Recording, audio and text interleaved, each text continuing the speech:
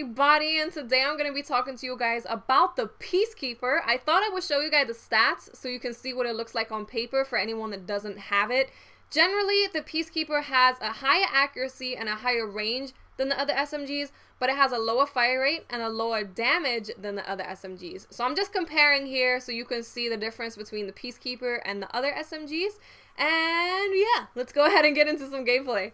So the Peacekeeper is basically what I said it was going to be in my Peacekeeper premonition video, if you can call it that. If you did miss that video, I will leave the link in the description. Also, I did do a review on the DLC maps separately from a look at the Peacekeeper, so if you did miss that, I will also leave that in the description.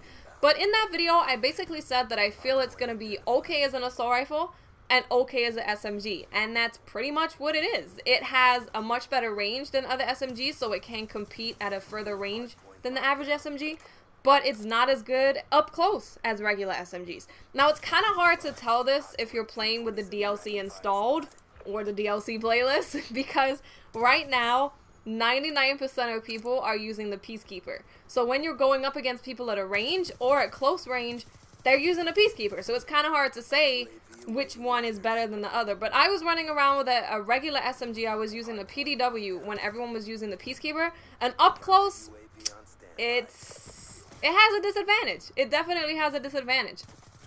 I noticed that I could kill people with the Peacekeeper up close pretty damn easily. Now, I don't know what it's like to take out a Peacekeeper guy at long distance with an assault rifle, but I have been owned by assault rifles at a distance using the Peacekeeper. So yeah, it's better at range than an SMG, and it's better up close than an assault rifle. That's pretty much the best explanation I can give of it. Now, getting down to kind of how it handles, the run speed when you're running with the Peacekeeper, you run at the same speed as using an assault rifle. Now, it's kind of weird because in the description it's like, oh, you have the speed and mobility of an SMG, but the range and blah blah of an assault rifle. That's kind of not really very true, because if you look at the character models of people running with the Peacekeeper, they run with it the exact same way as they do with an assault rifle. And when you go from using an SMG to the Peacekeeper, you can tell that you're definitely slower than you were. So running is definitely slower than a regular SMG. It's the same speed as an assault rifle. But when you are ADSing, aiming down sights, for people that don't know, you do move at the same speed as an SMG. So that's kind of weird. You run like an assault rifle, but you ADS like an SMG. Now, in terms of recoil, when you first shoot the Peacekeeper, the first 3 or so shots will point the gun up, it will bounce up, but after that, it is very, very easy to manage. There's little to no recoil after that, so that is really good.